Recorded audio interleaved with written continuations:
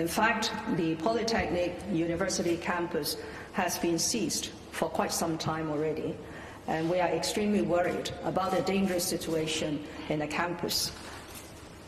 So the two important principles that I have laid out for the police operation, the first is, of course, to have a peaceful resolution as far as possible. This objective could only be achieved with the full cooperation of the protesters, including, of course, the rioters, that they have to stop violence, give up their weapons, and come out peacefully and take the instructions from the police. The second principle, I have asked that the treatment to these underminers should be in a very humanitarian way.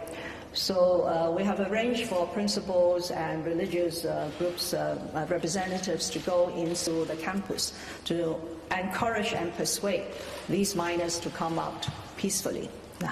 And if they come out peacefully, we will just put down the data. So we make a record of their personal data, and they may then leave the campus and return to home. We have not done any immediate arrest of these underage protesters or other participants within the campus. But of course, we will have to reserve the right to undertake further investigations in future. At the moment, as far as I could gather, there were about 600 people within the Polytechnic campus who have come out.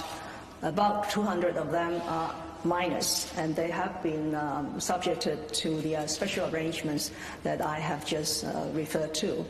And of the other 400, over 18, they will have, or they have been immediately arrested, whether they came out peacefully on their own, surrendered themselves to the police, or they came out using their various methods and were caught by the police during this operation.